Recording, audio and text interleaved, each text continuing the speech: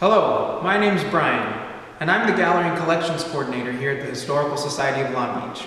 We thought it was a good idea if we brought some of our artifacts from our Water Changes Everything exhibit from our home to yours. So, in this feature we have a 1908 original panoramic image of Long Beach's waterfront at the turn of the century. Let's take a closer look. This 1908 panoramic image provides us an incredible look at Long Beach in its early years. We start here. Colonel Charles Drake moved to Long Beach from Arizona in 1901. Recognizing the city's potential, he bought much of the oceanfront, opened a bathhouse, and built a boardwalk along this beach. These attractions quickly drew in thousands and thousands of tourists from all over. Eventually, theaters, marketplaces, and even apartment complexes popped up in the area to fulfill the demand for growth, like the Long Beach Theater and the Cynthia Apartments, seen here in this photograph. We also got the red car here in 1902. The Pacific Electric red cars helped bring visitors from all over the Los Angeles basin to Long Beach. The line from Los Angeles to Long Beach first opened on July 4th, 1902, and brought 60,000 visitors on that one day. Just above, we can see the 1905 Municipal Auditorium. This is the third one built on the spot. The previous municipal gathering venues were considered more like open-air pavilions than actual enclosed auditoriums. The first was constructed in 1897 and the second one in 1902, but it unfortunately burned down in a fire.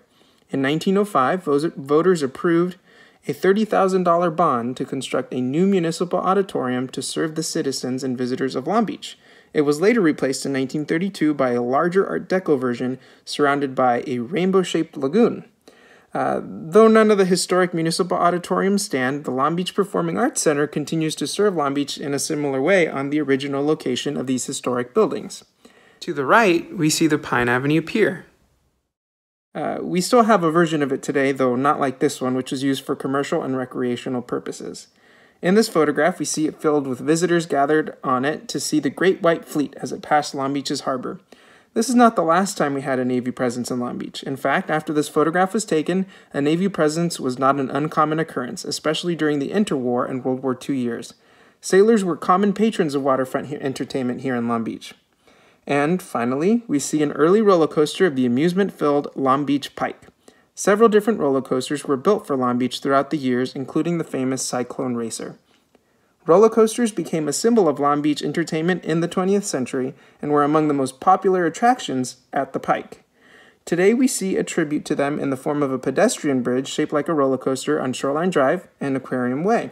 This panoramic helps us better understand how Long Beach's early tourism grew and shaped the city of Long Beach we are familiar with today, reminding us that, well, water really does change everything. Thanks for watching. We hope you have enjoyed this closer look of our current exhibition, Water Changes Everything. We wish you the best of health and happiness during this time.